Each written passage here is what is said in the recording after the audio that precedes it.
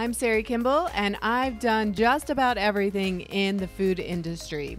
I have helped hundreds of packaged food business entrepreneurs, and now I want to help you make your delicious dream a reality. Whether you want to be successful at farmers markets, online, or wholesale onto store shelves, food business success is your secret ingredient. I will show you how to avoid an expensive hobby and instead run a profitable food business. Now let's jump in.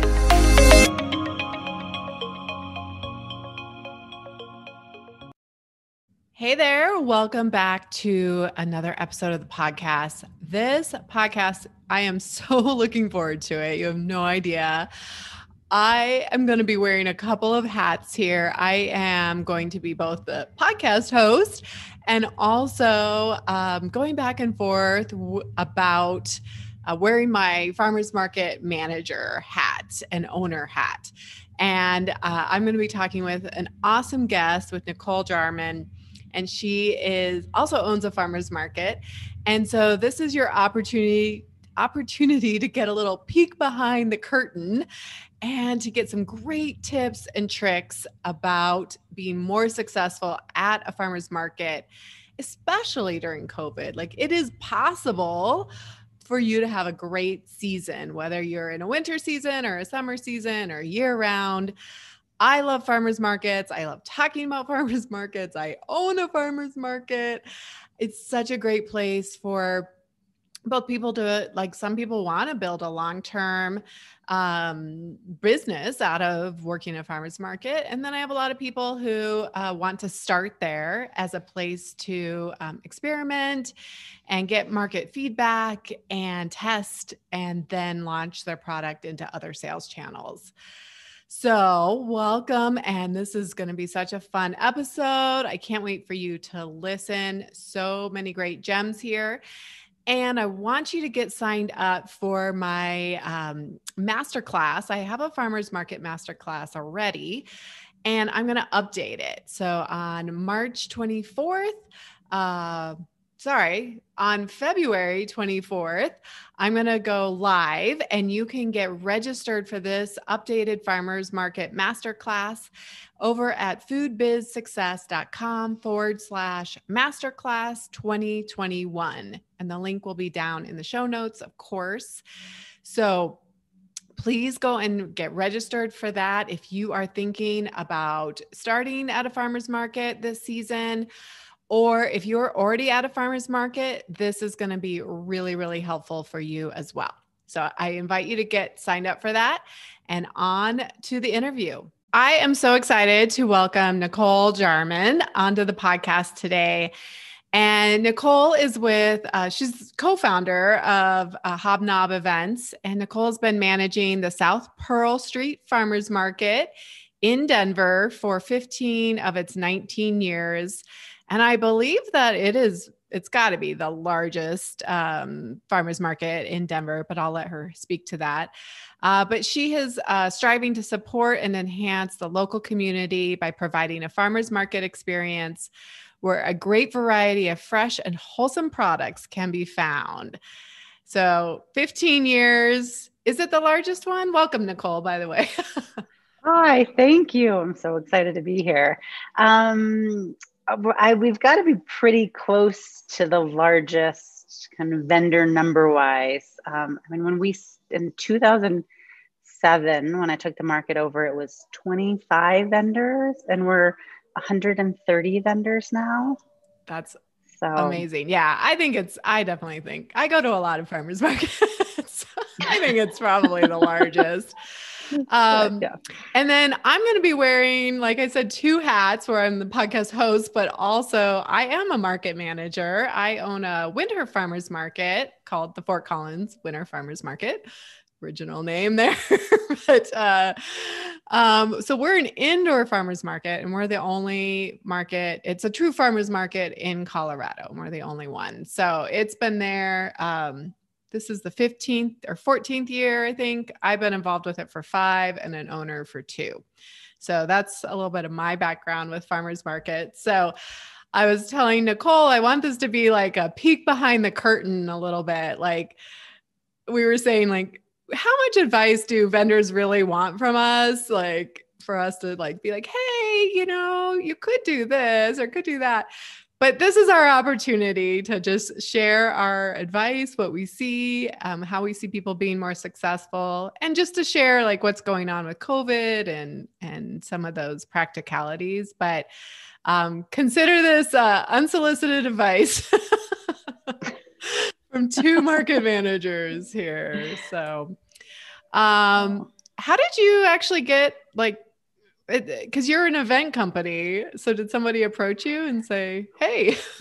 Well, and I wasn't an event company when I started running the Pearl Street Farmers Market. I owned a local attractions TV channel. Oh. So when you used to go to hotels and check in, when you check into your room, the TV station that came up and said, while you're here, go eat dinner at Appaloosa Grill and go to Red Rocks. Oh, gotcha. Okay. So I had taken that channel over from someone, and I was pitching the channel to South Pearl Street, and they said, we should definitely be on your channel. We've got this great farmers market.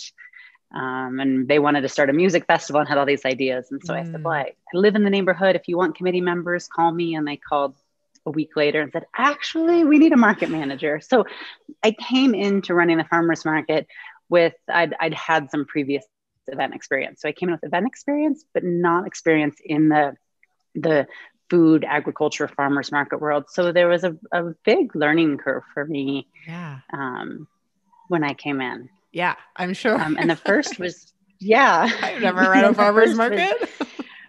You just, I think really understanding, I think for me, when I think farms and I think the world of agriculture, you think of salt of the earth people and like really honest and really like true expressions. And I spent a number of years breaking down what we were trying to achieve at the farmers market and this whole conversation of local food and locally grown and what is local. Right. Is local, a certain amount of miles? Is it the state of Colorado? Is it, what's it? Is it the closest surrounding area that item can be grown? Yeah. So it was a huge learning experience for me. Yeah. To just dive into that and what we were trying to offer people. I love it. Yeah. Well, now you're crushing it. Yeah. Like we have an Alaskan fish vendor at our market, right? Caleb's Catch, who's amazing. Right. And he like is part owner of the boat and used to, but like obviously not within a 400-mile radius, but not getting halibut in Colorado. So right. And I have gotten to a point where I think it's about being able to ask the questions of the producer and really understanding what you're consuming as a food product. I love it. So that you get closer with your food. Yeah. So obviously farmers markets are made up of multiple, typically I put them in categories of farmer, rancher, like raw produce, meat, eggs, and then craft, kind of all the non-food. And then of course my audience is all about packaged food. So that's definitely who we're going to focus on today. But so for me, COVID hit as we had, I think we had two or three more markets. And I was in a winter market. So it was all happening in live. And I was like on the phone with the health department and they were like, no, proceed as normal. And then it was like March 13th or something, right? That weekend was supposed to be a market. And literally on Friday, they said, nope, everything's shut down. So, and then it was like, well, now what's going to happen? So long story short, we ended up canceling the last, three markets of my season. And then that was March. And then a couple months kind of passed. So what was going on in your world? Because you were gearing up for a May market, like your usual market. Right. So we pretty quickly got on the phone with vendors and did a Zoom call and said, like, what's going on with everybody? Like, how do you feel? What are your concerns, what's happening in your world, to just kind of try to and say, we don't know what this Yeah. is going to look like, but we're working towards figuring it out. Right. So I think, because I think what I've really learned through all this is communication is key. Like people they just want to like know that you're thinking about it, or like know that you're still there. They just want like that touch point. So we talked with vendors and said, we started with, okay, well, we don't know if the market's, we opened mid-May. We're opening Mother's Day weekend. We were supposed to open Mother's Day last year. We pushed back a week because of COVID. But so we said, we're going to hope to still open. We don't know. In the meantime, what can we do? Right. So we started preparing lists to, send all our databases and say, this is where you get these products. Please support your local vendors, support small businesses. And then we started an online market that we ran we ran through the season actually, but cool. The idea was that we'd run just until the market started. So we really just tried to understand like what's everybody experiencing. And at first, all the vendors, I felt like there was this fear and this concern, and we can no longer, what happens with our distribution to restaurants. And then very quickly, a lot of my vendors had their best years ever because people really did become a lot more conscious of who they were purchasing their food from and where they were getting their food. And I think, that desire to we've been on that trajectory to support local. But I do think that COVID really made people think like, oh my gosh, how do we keep these small businesses alive? 100%. And that was kind of the next question is like, how did COVID affect people's purchasing? And I saw that too. I mean, my market ended, but then I was shopping and kind of observing and it did seem like grocery stores were like running out of product, meat supplies were low. And I know like ranchers and produce and even value added, right? Got kind of like people like, yes, I want to support local. It was that double whammy. I'm like, I want to support local and you have food that I need. Right. You actually have eggs and the grocery store doesn't. So, I would imagine that a lot of people had really great seasons, even though we were all in this stage of like, I have no idea, like none of us knew what was going to happen. Right. I'm like, oh yeah, we'll be open by June. Like, this will all be done. Oh gosh, right. No. Right. I mean, we have live music at the market and we're like, well, I'll just cancel music through June. And then, by July, we'll probably have it back. Yeah. And then it was like, no live music happening this year. But, it was with the market, because we had to limit the number of people that came into the market and we had had entrances and exits. We didn't know what that was going to look like or how that was going to affect sales. And there was this part of us that said, it might be better because then people who are coming are really there to shop. They're really committing to shop. They'll purchase as opposed to kind of the social Sunday morning, which we love, come eat, drink, walk around. But like the people who are coming, like they're making a commitment. They're standing in line, they're waiting, they're following traffic flow. Yeah. Cause you guys really locked down. Like I know when I went to that market a couple of times, like you have to wait in line. It was all roped off. I mean, you guys went really, really off, like 100%. Like, thank you. We tried. Yeah. We still, Were you taking reservations? Still came and gave us a hard time. Oh. No, and I thought about doing reservations. I know Boulder County, but we didn't do reservations. And I don't know. I'm glad we didn't do reservations. I think that maybe hindered a little bit of traffic. So you still saw pretty good numbers, but obviously you had to space things out. But I do think people were buying more, like, and they had to buy things. So one thing that COVID, obviously we had to space everybody out 6 feet, at least get everybody spaced out. You had traffic flow, you had everything roped off. And then sampling went away as well, which of course for like your value added food, that's a huge piece of how you get people over there. But what I saw, and I don't know if you saw this, is people being much more willing to just obviously buy untasted, right? Like either like, I'm going to support the people I already know, or like, oh, it's seaweed gel. Okay, sure. Like I'll try it, cause that was one of your vendors. And I remember like, and they did give me, a little ramekin that was sealed, so that I could go and try it later. So I think that's a great idea for sampling.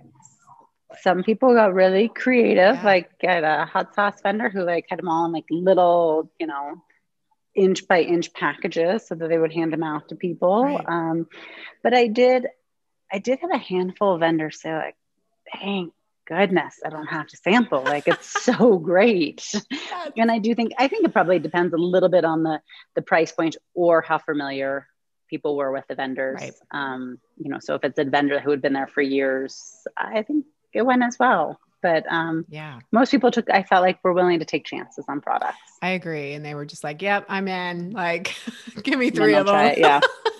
Right. I want to support and I have actually some of my wine vendors said that actually, and that's a big, I mean, it's one thing to taste olive oil. It's another thing to taste wine. Right. I mean, and people just, So I think, and you alluded to this question coming up, but I think it's whether you are a business that samples or not, it's so much about your presentation. I mean, your presentation of your booth, your presentation of your product, your presentation of you. Oh my gosh. Yes. I mean, we are going to dive into that for sure. But the last thing I wanted to say about COVID, because, well, 2 things. So obviously, like, what do you expect for this season coming up? Pretty much the same? Pretty much the same. Mm-hmm. I'm hoping, we can add some tables and have some on-site eating if you're sitting. Already Teat Food was all packaged to go. I'm hoping maybe we can have some music back. But I think, as for spacing and entrances and exits and monitoring traffic flow and the number of people in, I think it's going to look the same. Yeah. And the other thing I wanted to say, I'm going to try to make this sound really positive because I know that everyone was affected by COVID, of course, like every vendor, every business owner, and everybody has sort of had to pay a cost, literally a financial cost because of COVID. Yeah. And I guess I just want to remind people, vendors listening, like vendors are not the only one that was impacted financially by COVID. And I know for me, and I'm sure for you, like I actually had to hire 2 additional staff. They have worked longer hours, more hours. There has been additional materials, obviously all the like shields and signage. We've had to invest so much more in signage. So many signs. Yeah. And just a lot more, obviously, time involved in coordination and figuring things out and communication. So I just want to remind people, vendors, when they're like upset about fees, like what are my market fees going towards? And, maybe if you had to do a price increase or something, we did have to we rose our percentage of sales by 1% for our craft and our value added. We were pretty low, but just, we've had to cover those costs, and it's been like, I'm all in and I'll do it. And we were actually able to get a small grant that has helped a ton that was specifically for COVID, but like it doesn't stop at the vendor. So just something to consider for people listening, that like, we were all affected too as managers. And I'm sure you had a lot more staff involved. Yeah. I mean, we estimated our increased costs at about $10,000 for everything that we did for COVID, plus some other things we had to tackle. We had the health department show up and some vendors not wearing masks, and we incur those citations and fees and things that go with it. So as the market manager, you take the risk and really the onus for everybody doing things correctly. Right. And that's why when my staff or myself have to get, because we were in the winter, and of course over November and December, and things were like inching back and then went to red. And we actually ended up having to space people out, 8 feet, 10 feet in some cases, because the health department came in and said it's not enough. And then people weren't wearing their masks correctly. And we were like, hey, you need to wear your mask. Help us. Yeah, help us. Yeah. And I mean, one guy actually one vendor blew up on one of my staff members, and she called me and was upset. And I said, he's out. Like, no, we have zero tolerance for if you can't wear your mask correctly, and then you're going to get upset at us for telling you, like, we will get shut down or incur fines from the health department. Like, I have 70 vendors at mine, which is a lot for an inside. Oh, that's a lot. Yeah. So, what, you want to take away 70 vendors potential sales because you can't wear your mask. So that's my little rant. I'll try not to go down the rant. Yep. No, I'm right there with you. So, anyway, and then I was curious, did you have new vendors, like new packaged food people, like brand new businesses come on, or do you accept people throughout the season, or was it kind of like flat, like we're out of room? We accept people throughout the season. We don't have a ton of room to grow, but we do accept throughout. So we had people join throughout, and then we don't do a lot of crafts anyway. Yeah. But we do kind of kitchen focused items. Okay. So, if you're a knife sharpener or knives or maybe aprons, we don't have aprons, but if there's something that relates to the kitchen, and you have like body, but we have the merchants too, like people. We have body products, health. Yeah. And when we have the merchants from South Pearl Street have the ability to set up a booth. That's kind of where our kind of non-food body products come from. But we had a couple, anybody craft related, it took us about a month until we let them in, because that was how I understood health department regulations was. Exactly. Yeah. So, and just to be clear, a farmer's market was declared an essential business. I know I've gotten some heat from community, a few people like on Facebook saying, I can't believe you're holding a market indoors. It's COVID. And it's like, no, like you go to the grocery store. Like, this is actually spaced out way more than a grocery aisle. And we're supporting local businesses. This is food. And we told, we did allow craft vendors in, but we told them, like, if it goes back to the way it was in June or July, like where it was like essential business, like, sorry, we have to take you out, but we haven't had to do that. So, but just to be clear with people, like, farmers markets are essential businesses, and they are a great way to support local businesses. And so, all right, enough on that. So let's talk about ways, like our little, 3 to 5, we'll kind of go back and forth, ways that producers can really be successful, stand out, like everything, like from the start all the way through the actual markets, closing up, all of that. Like, so I'll let you start. And you can just, any of your top 3, what do you think? What's your number one, way that a producer can be successful? Oh my gosh. Stand up and smile. Even when you're wearing a mask, people can tell. Even when you're wearing a mask, you can see it in your eyes, even when you're wearing a mask. Yes. Right. Yes. Just help people feel like you want them to come up to your booth, and you want to talk to them, and you want to share what you have. Yeah. Because it's so funny, because I very rarely have been on the other side. I've spent 15 years producing farmers markets. It's been a very rare occasion that I have sat in the booth on the vendor side. And then it's a long day to stand and to smile and to not look at your phone, but it makes all the difference in the world. It does. Yeah. That phone. I walk by and I observe a lot, whether it's my own market or a summer market, and I walk by and I kind of watch people, and they're on their phone, head down, sitting in their, like, I used to have a guy that had like one of those camp chairs, that are like really low and like reclining. Yeah. And I'm like, dude, Right. Right. I feel like, because it is a long day, a bar stool Yeah, or that's something what I tall, so you recommend. can like, yeah, Yeah, they have those rest, but you're foldable, still, like, so I have a course called Farmers Market Jumpstart course, and which I should tell you about and give you like a link to share with your people. yeah, But I yes, have all my favorite things, like Sari's favorite things for markets.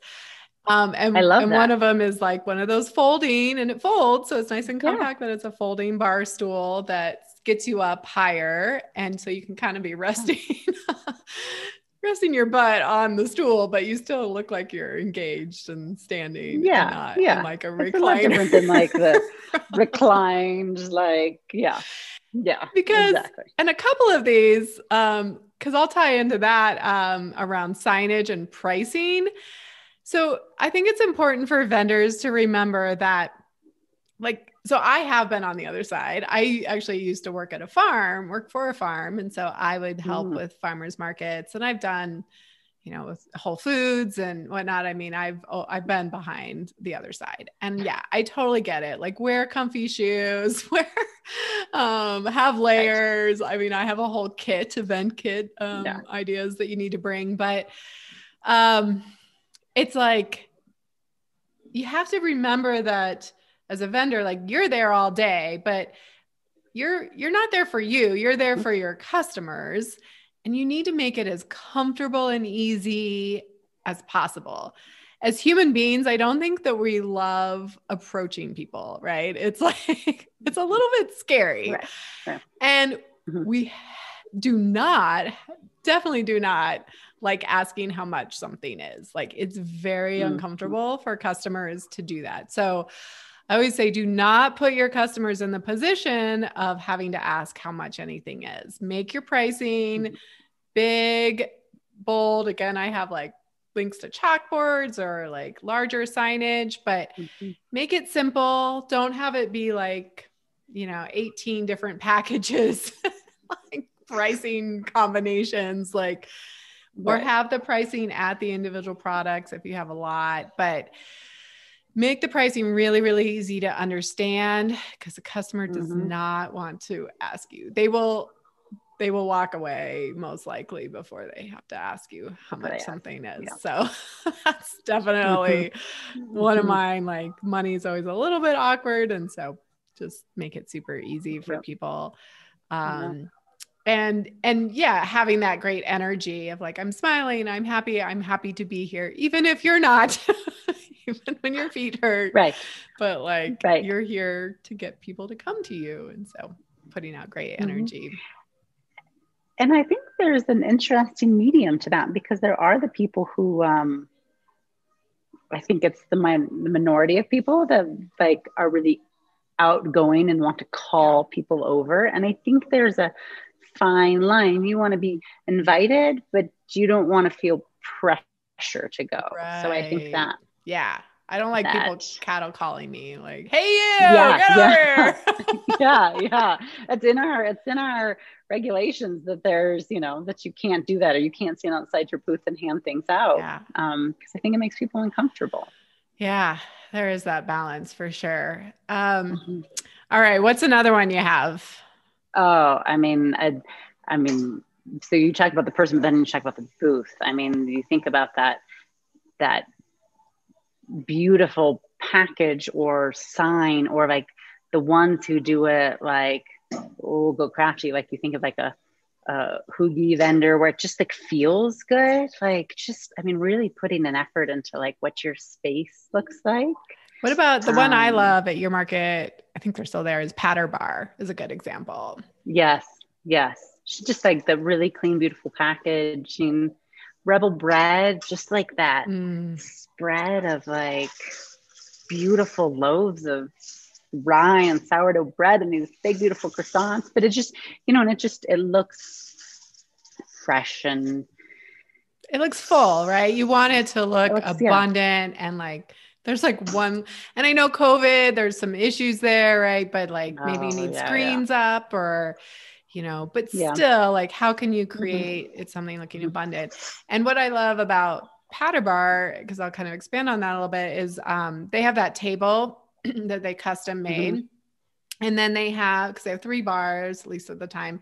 And then they had like dips in the table. And then they had like the ingredients in the bars. Yes. Right. Yeah. And so I love that. I love like, yeah, you can't sample, but you know, I have a seasoning guy and he's a client and works at some markets. And I told him, I was like, you need to put like, at least pour the seasonings into a bowl. Like, not that people are tasting it or, you know, getting up close, but people can see the product. They can see the different ingredients. So if you have lemon and ginger, like buy a lemon, buy a thing of ginger and put it out. Because it does feel like now we get a sense like it's beyond the package. Like, oh, you know, like, that's so cool. Right. It's like, and it's like real food then. Yeah. You're like, oh, this is what I'm consuming. This is what I'm like. Right. It brings you closer to your food. And we'll put up a picture of a Patter Bar and some of these other ideas, but you know, they have a really nice backdrop. Their tent's clean. I mean, if you have a jankety tent that's like that's dirty and like sagging, pull down the corners, because that top, you know, once you push the tent off, you got to like pull down the corner so that the tent's I mean, because if you care about your appearance, then you care about what the product that you produced. We're making really quick judgments as customers to say like, do I want to go over there? And somebody smiling, somebody looking at me, not on their phone, being really welcoming. And then your booth looks great and clean. And it's a first impression of like, am I even interested in this product? So, you know, if you don't have a tablecloth, I mean, I had a guy at my market that doesn't have a tablecloth. I'm like, you have to have a tablecloth. Like, this looks terrible. Right? Like your dirty table. You know, and cottage food producers, for instance, like that is the whole reason why they can only do direct to consumer, is because I, as a customer, we need to work out a trust level. Like, I trust your product that you're making in your home kitchen, right? Because I can talk to you, I can ask you questions, and we can build some level of trust. And your booth is like first impression. Of what your kitchen's like. Yeah, of what your kitchen's like. Exactly. That your cat's not walking around on the counter while you're cooking food. Right? Exactly. So care in your appearance, care in your attitude, your energy, care in your booth. So, so important. A little rant. This is like a little pet peeve of mine, but I really prefer people to get white tents. I find that orange tents, blue tents, they actually make your food look not great. Like they color you in a weird way as a human, like, and they color your food. So that's just a little note. Yeah. Those little details that people don't, they're like, oh, the blue tent's $20 cheaper. And I'm like, no. And get a nice tent. If you're outside, it's got to last you the whole season. Get a nicer tent. It's going to rain at some point. It's going to be windy. You need it to hold up. Things. And those and you got to pull it out and take it, you know, multiple markets. Yeah. Like you need a good let's quality keep going tent. On that. Weight your tent. Weight it. Yes. Just put weights on it. You never know. You don't want to be the tent going down the street. Just weight it. Just weight it.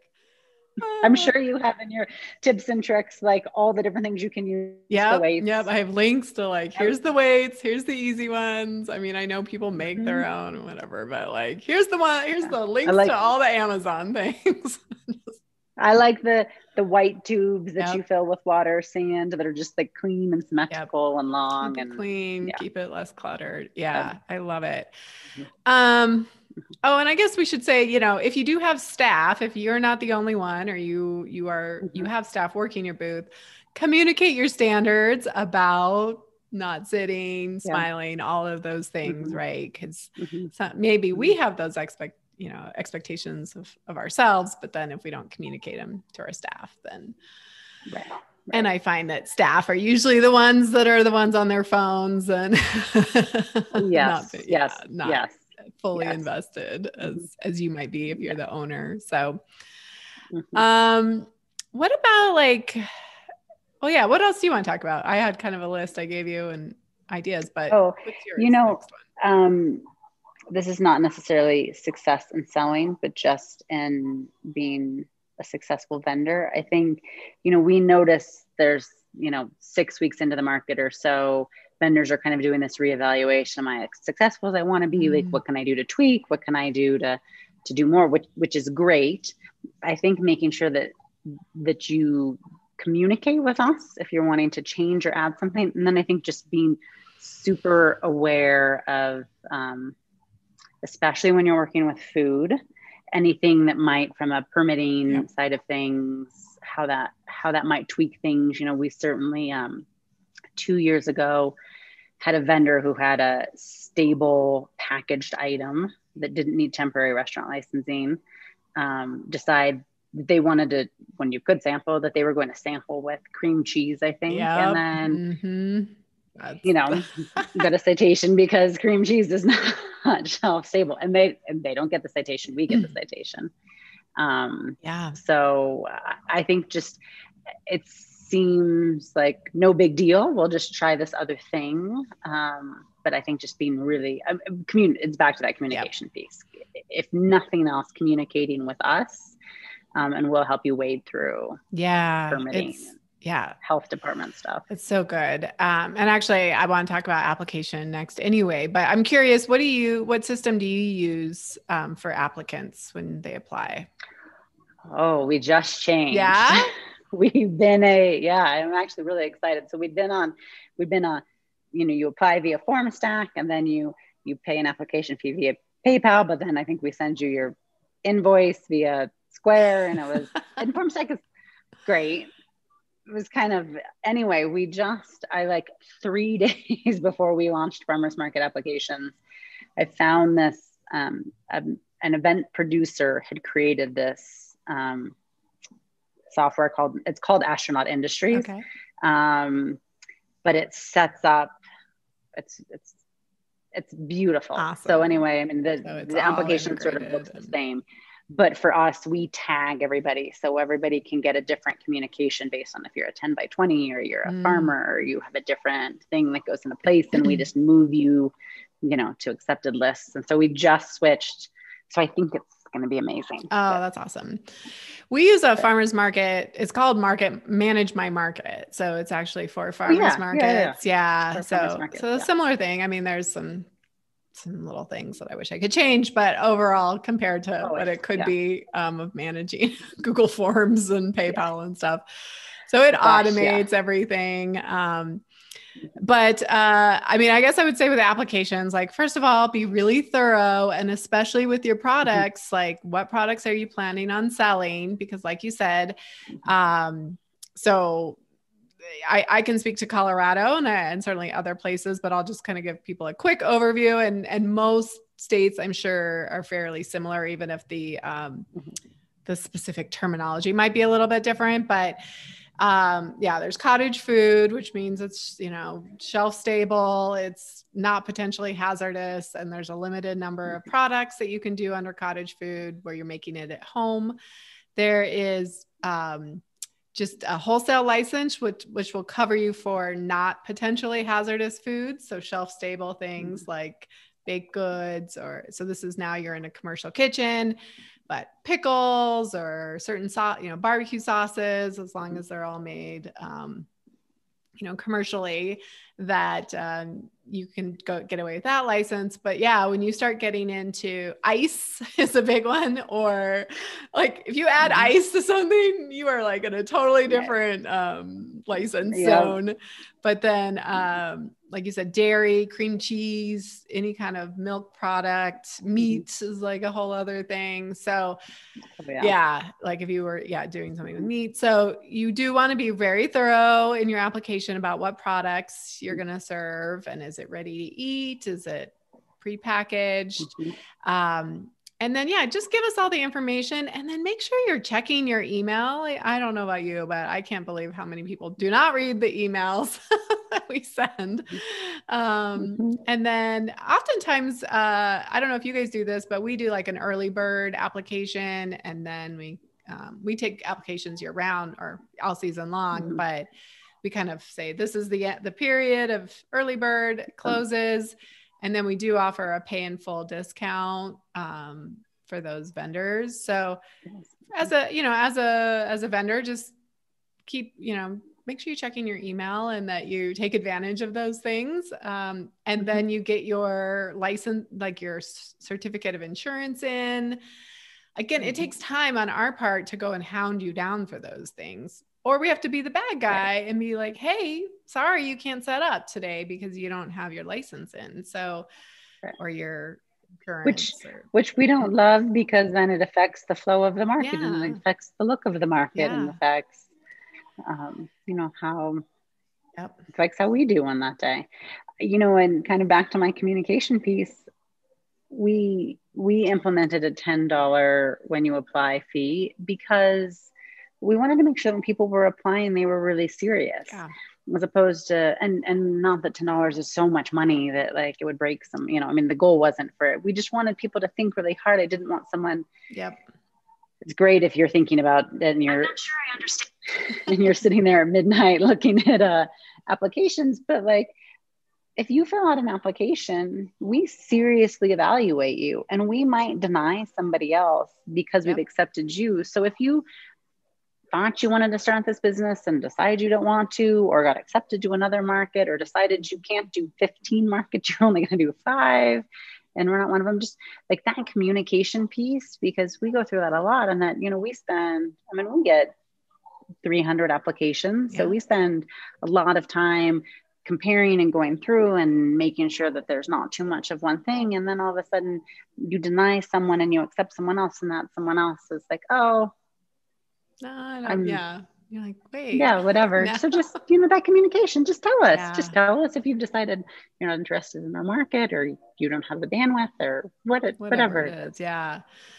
So we actually have a $50 application fee. We have to pay for the software, and we get charged per application. And it's also somebody's time to go through and review all of those and build the spreadsheet. And then I'm guessing a lot of markets do this where they limit, like we allow 2 kombucha and we allow so many coffee and, XYZ, right? Whatever your category is. So we have to like say, oh, well, they've been at the market before and they're brand new and they sign up for all booths throughout the whole season versus just a couple. And so there's all this weighing and prioritizing. And like it takes a lot of time to go through these applications. So then you go through all of that time, and then you get to the market season. And for us, and first of all, again, put as much information in your application as possible. If you really, really need to be on one side of the street, or your product is really, really affected, you need to let us know. But also outside. So you've got a plan for being outside. Not, not everybody can be in the shade. Right. Exactly. And mine is always, I get to opening day, and I've spent, we have 130 vendors. And when I go through it, I look at, we only have electricity in some places. So who needs electricity? What farmers need their van? Where have people historically been? And then I think really hard about a flavor palette. So, I try really hard not to put like chocolate next to horseradish, or, I try to do like a bread, wine, pasta, cheese, olive oil, like, so it all, and you don't put two kombuchas next to each other, right? Next to each other. Like, 2 coffees next to each other. Yeah. You're spacing things out. I always, that opening day, someone's like, I don't want to be here. And it's like, well, first of all, I think that just goes, okay, we got to just talk about this, because that goes into my thing about, this is a mistake. I want to talk about these. These are the mistakes that one of my biggest mistake I see people make in life, but also with the market, is like, they establish themselves as the complainer right out of the get-go. Right? Mm-hmm. And like immediately they come up and tell you how they're unhappy with their booth, they're unhappy with this, they're frustrated, right? And you're like, do you know how long, how many hours I have put into this map? And sometimes it is my mistake. And I'm like, oh, sorry. I put two CBD people next to each other the other day. And I was like, oh, that is totally my bad. Let me try to fix it. Like, so sorry. But the way you approach your market, like we are human beings and we're a staff, and like, just remember that we're all humans. Like, come up and be really kind if there's some big problem. But I mean, unfortunately, especially in my market, we're inside a mall. So we're in the Foothills Mall where it has hallways, like big hallways. And then we also have been using some storefronts that are empty. And somebody has to go in the storefront. Like, it just, I have 70 spots and 70 vendors. So I'm sorry. I know you would prefer a different spot, but somebody has to go in there. And, you know, we communicated that like craft vendors are going to be, you know, sorry, you're the lowest on the totem pole because we are an essential business. It's about food. It's a food farmers market. And I mean, I had people just pissed, like angry. I know. And it's like, I'm all for like you coming up and being like, hey, this wasn't so great. Like try to make it work. And like, see if we can, you know, just the way you approach people, I guess, just be mindful about like how you come up and complain. Cause ultimately it's kind of like if you had kids, right? And they just keep asking you for something and you're like, you kind of start digging your feet in the sand and you're like, why would I like, you're never happy. It doesn't matter where I put you, or like, maybe just deal with it and like make the best out of it. Because I have seen people, because we've had to move people around a lot in my market. Yeah. I know it's summer, it's probably more just like, here's your spot, especially if people are there the whole season. But we've had to move people around a lot. And so I can definitely see like, okay, the people who go with the flow and they're just like, okay, like I'll make it work. Their sales are consistent. Like it doesn't matter where I put them. And then it's the people like I had one gal who first market was in one spot. We moved her to a different spot. I actually thought it was a better spot. And she was like visibly angry, like red, you know, through her mask. Like, I thought she was going to like hurt somebody. She was so mad.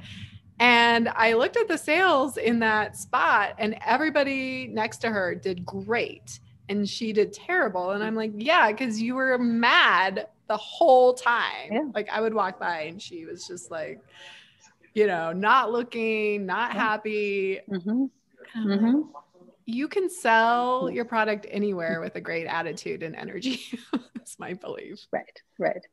And I remind myself too, like you never know what kind of day somebody is having and what, you know, I mean, just if we all try to approach each other with kindness. And again, I too sometimes am on a short fuse and I have to remind myself like, everything is better with honey than with vinegar. How's it go? Like you get more bees with honey than with vinegar. Exactly. Like, you know, so, I mean, myself included, but yeah, if we can all, I mean, we're under so much stress with COVID on top of everything else. Like, right. I've definitely found people. I mean, I get it. Like when you're feeling out of control and as a vendor, and then you're like, well, I got to take this out on somebody. So we're like, who can I take this out on? The president? I don't know. The market staff? Right.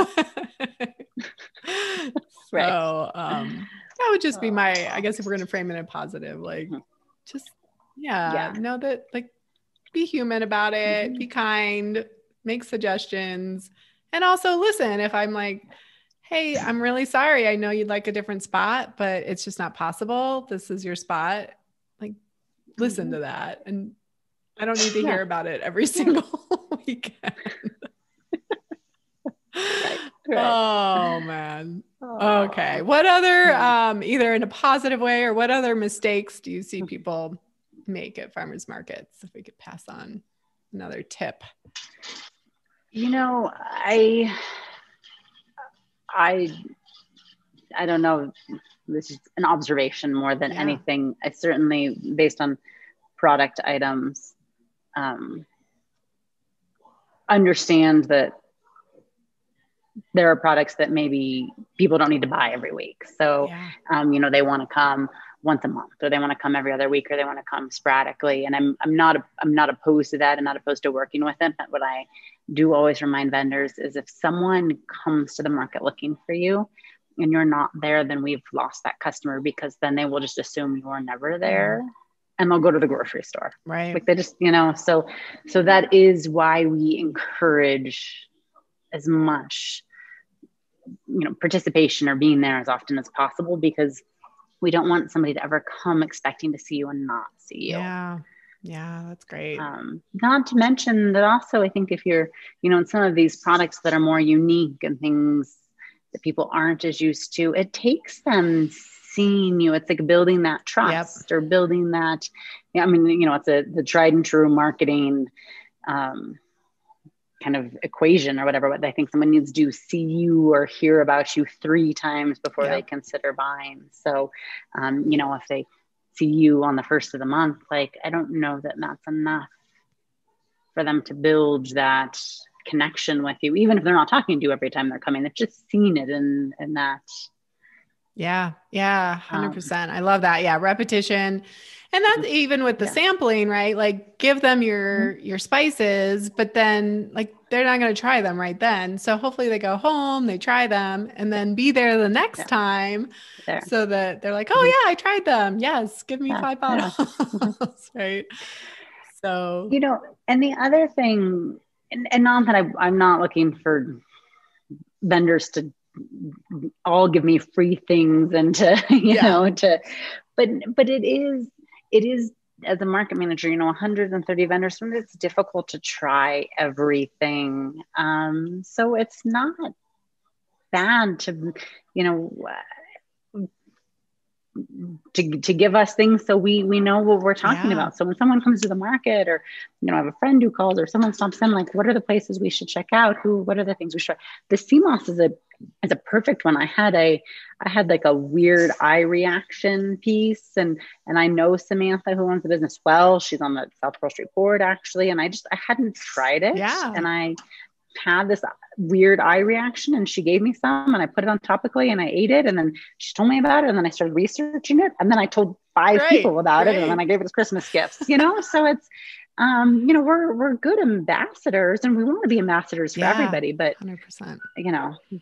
I think just helping us be as familiar with your product as possible, and generally that comes from trying it. I love that. Yeah. I love it when vendors are like, hey, here's a sample, take with you. I'd love for you to try it. I think it's so smart. I think it goes back to, like, I'm a big fan of coming from generosity and abundance, and not like, I got to sell every one of these at full price. Like, be generous with your neighbors if you can. I know a lot of vendors trade products, and, like, it's just good. It's more fun, and to come to the market with feeling full and abundant, and share with your market staff.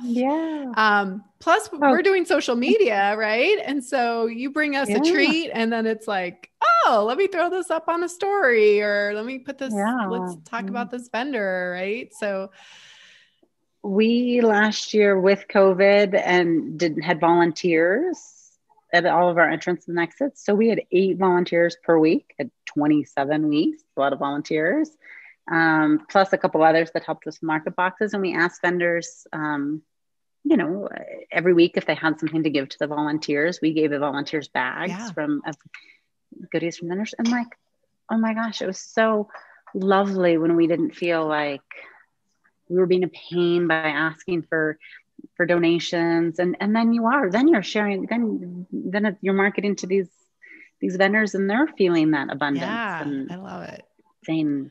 So we'll end on a very positive note there, because it's just like, yes, come to have fun. Like, farmers markets are fun. So don't make it like, it's all about how you think about it, even as a vendor. And like, we're building community, and you're sharing your products, and you're getting people excited. You want to build raving fans, and those fans are not always paying customers right away. They're your neighbors. They're the market staff. Because I know, like, I've tried some of my market's products, and then now I'm like, every week I'm like, oh my gosh, I need my like Bruna's cheese bread. I'm like, this is amazing. How did I not know about this? Like, and now every time she's at my market, I'm like, give me a bag, you know? And so I try to be really generous, but sometimes you got to like, just build up to that. Be really generous with people around you, and just come to have fun. And get on your social media, vendors, and let your people know where you are. Tag the market. Send emails to your people. Let them know you're going to be there. Like, really help us cross promote the market, because the better that the market does, you know, if you bring people and your neighbor brings people, like, then the better everybody does. So that's my last little nugget, is like, get involved. Share, tell people to come, and then it helps everybody. Good luck. I'm excited to see. Hopefully things will relax just a little, so we can have a little bit more in community safely. Same here. We're going to have a strolling musician who wants to come and like play his guitar through the mall. I'm like, all right, sure. Like, that's awesome. We can, so let's do it. I love it. I love it. Well, thank you so much, Nicole. This was really, really fun. And I love farmers markets. I think it's a great way to test your product, to get it out there, to hear your feedback. And whether it's a lifelong venture or, you know, a couple years or a year, it doesn't matter. Like, go join a farmers market. So love it. All right. Have a great day, Nicole. You too. We'll talk to you soon. All right. That was amazing. I had so much fun with Nicole, and I really hope that helps you to have a more successful season going into farmers markets, whether they're winter, summer, or year round. Go into it with a great attitude, and just have a lot of fun. They can be so fun if you prepare, and you have, and you've actually like, they can just be so much fun and so good for your business development. If you're willing to do that, go through it.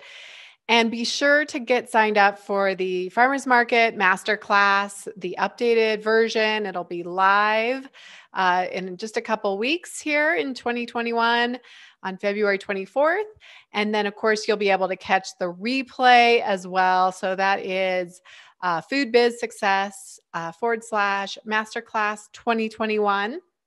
And you can either find the sign up to go live, or if you're listening to this after this goes live, then you can catch the replay. And that ultimately will talk about the Farmers Market Jumpstart course, which is such a great course to give you all of my favorite things. And we go through your pricing and your profitability and scaling up and things to expect, like how much money is it going to cost you? So be sure to tune into the Farmers Market Masterclass and learn about the Farmers Market Jumpstart course. All right, you guys, until next time, have an amazing week.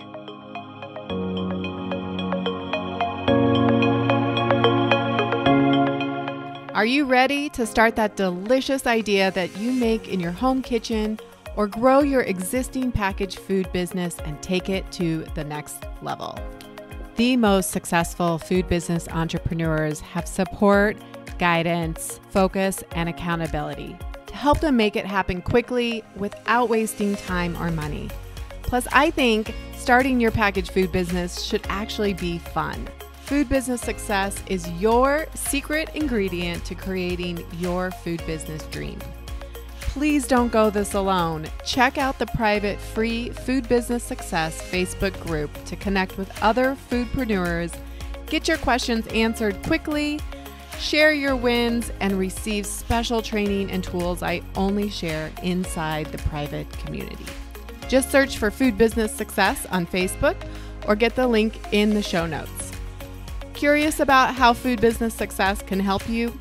Head over to foodbizsuccess.com and fill out the application to see if you're a great fit for the program.